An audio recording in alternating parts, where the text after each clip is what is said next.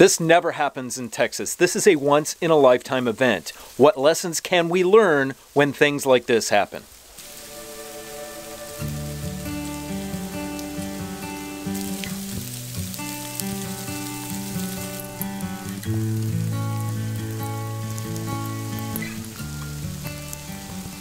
So I'm thankful for this. Why? Because it has shown me where my homestead is deficient.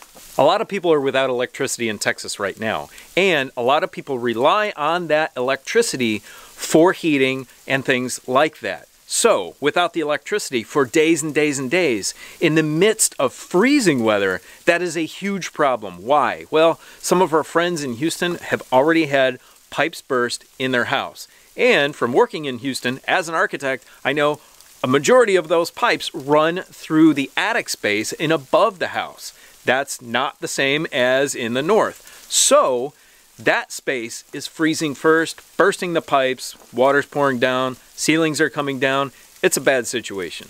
I fell in love with Houston 10 years ago when I moved there, had the time of my life there. It was amazing, and I feel so sorry for that city. It's gotten hit by record 500 or 1,000 year floods from hurricanes, and now this. They never ever see weather like this. It is out of control. But we can all learn lessons from things like this.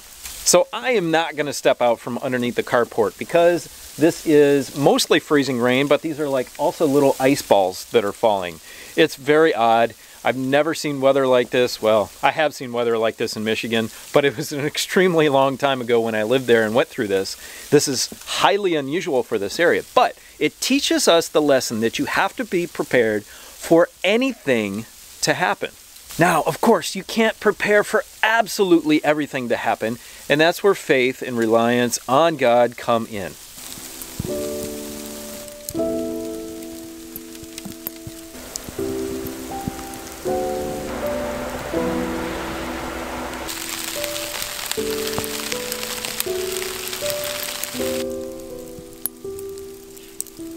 Now, we haven't lost power yet, and that is a huge blessing. But when we do, it might be a little bit of an issue.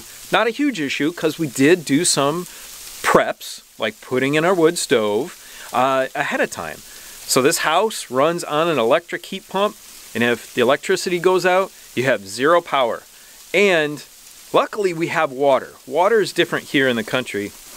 We have a rural water system. I sit on the board of directors. We do a great job with keeping our generators up to date, running, everything running smoothly. So if the power does go out, everybody still has water. We also bury our supply lines 3 feet in the ground. Now the frost line here in this part of Texas is 12 inches, but we go down 36 to bury our lines. And we do that for a very specific reason, just for events like this. We want to have some buffer there. So very thankful for that. So we probably won't run out of water. If we do, got plenty of snow, melted on the wood stove, no problem. You have to improvise and overcome. So a friend of ours south of here, more towards Houston, she is outside catching water that's melting off of her roof because she doesn't have any power, she doesn't have any water right now. She's catching the melt that's coming off the roof and using that to flush toilets,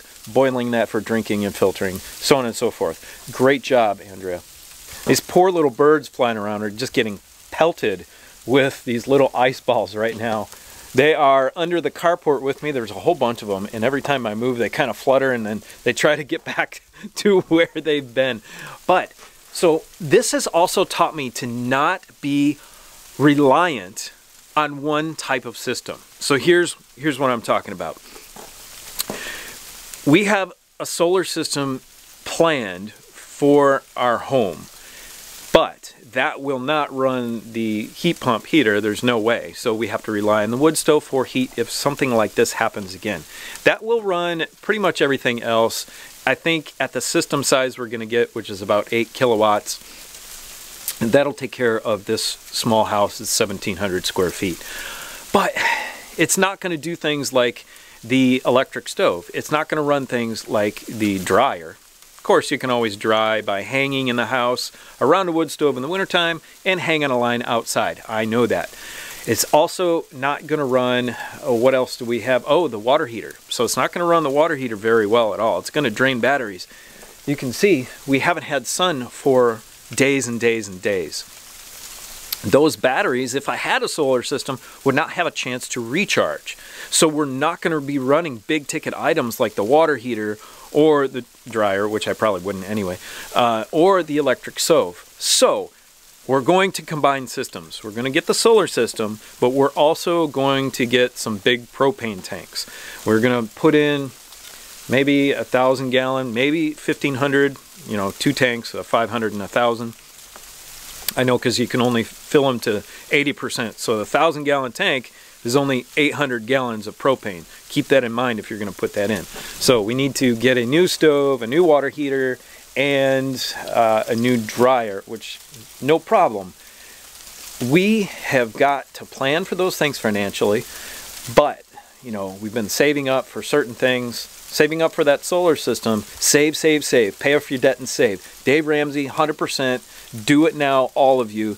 Get yourselves out of debt so you can do things that you need to do when you need to do them, like buy a propane tank and get it hooked up to your house, because that is so needed. Redundant systems or dual systems, or you know, having several different options to do things is so important. You got to do those to be able to survive. Now you can also go to the old methods, right? So we've got the wood stove, we're taking care of that. We can line dry clothes, we can cook by a fire. There's a lot of different things, but what I'm telling you is take opportunities like this. Take these opportunities, look to see where you're deficient. Take those lessons, take those object lessons that God is giving you and prepare accordingly. Write them down. What happened here? Was I deficient in this area? Okay, we got to take care of that. Find a system to take care of that. Whatever it is. You guys can do it, but I want you to think about it, all right? I hope that you're staying safe, warm, and dry. And I'll pray for y'all, because I know some people are really hurting right now. A lot of people in Houston have died already from this because they didn't know how to keep themselves warm. The city is a different beast. It's friends, if you have the opportunity, I've told you this before, get out of the city, because since we haven't lost power yet, we're out in the countryside. We're on a rural system, co-op system, but power, they can't generate enough power right now for all the homes that need all of it. So the cities, they're shutting down huge swaths of the cities because that's where they're going to save the most energy, not from a bunch of scattered rural homes. They're going to shut down massive chunks of city, and you're not going to get it back for a while. So if you have the opportunity, or make the opportunity, leave. Leave now, plan accordingly, and leave. We love you. Stay safe. See you in the next video. Bye.